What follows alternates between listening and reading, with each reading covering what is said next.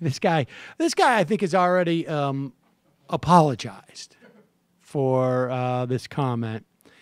But I got to tell you that, and I don't know what it is. Like, all these Trump supporters, when they talk to a British person, it's as if, like, they think, like, nobody's ever going to hear this. It's all right. These guys You are can foreign. feel comfortable. But this Tell guy, me what you think. This guy's sitting in the rotunda of the U.S. Congress of the House, right? And is he in the House or is he in North Carolina? There's a real problem with also with North Carolina politicians. They also don't seem to understand the technology involved in video. Like it's almost as they think like, oh, this is just live. It's not actually. I mean, honestly, between me and you. And so here he is in the middle of Congress, U.S. congressperson. And you know what? With all due respect, I know people make mistakes. I just don't think you can apologize and sort of say, like, can we just leave that behind? Can we just forget I said that? Let's listen to Congressman Robert Pittenger talking about what's going on in North Carolina. Go ahead. With respect, Congressman, I don't think the people on the streets last night and the night before were protesting against Lyndon B. Johnson's almost half a century-old policies. What is their grievance in their mind? Well, no, the grievance in their mind is that the animus, the anger. They hate white people because white people are successful and they're not. I mean, yes, it is. It is a welfare state.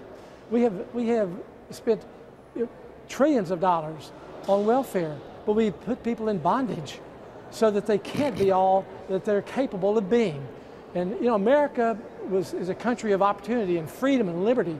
It didn't become that way because of a great government who provided everything for everyone. No, the destiny of America, the freedom to come to this country, where they're still coming to our shores, is because they can take their work ethic and their hard effort and put up their capital and their risk and build out their lives.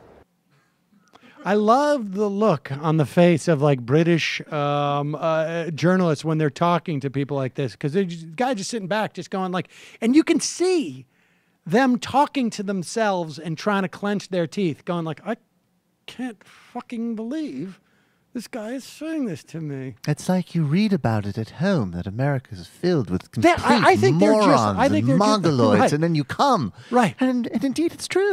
I think they're honestly, like the same guy from The Guardian who was talking to that racist from like, I'm just so shocked that they're saying this to me. And I think what we're going to, honestly, I think like what you're going to start to see is like 1/4 of the British TV industry is just going to come over here and try and do these interviews, because they're just like, this is a fucking gold mine. Holy shit. So that's what it is. The reason why people are protesting, rioting, the reason why there's this anger is because for whatever reason, these black people, when they came over here, didn't take their capital and invest. And they resent the whites.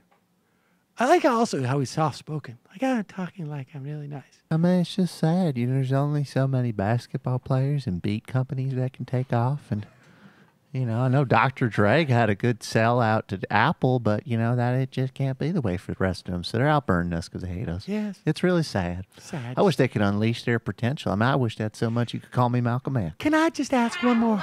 Can I ask just one more question about your cameras? Do these record when you come from Britain? Or? Of course, I'm just assuming that this is just sort of a bilateral me and you chat, A and B. When you talk British, that doesn't record anything I say, does it? We have a thing called Opposite Day in America. Hey folks, Sam Cedar here. I just got back from a company-wide meeting. Accounting is really coming down on me hard. We need to get to 100,000 subscribers as soon as possible. So please enjoy this channel.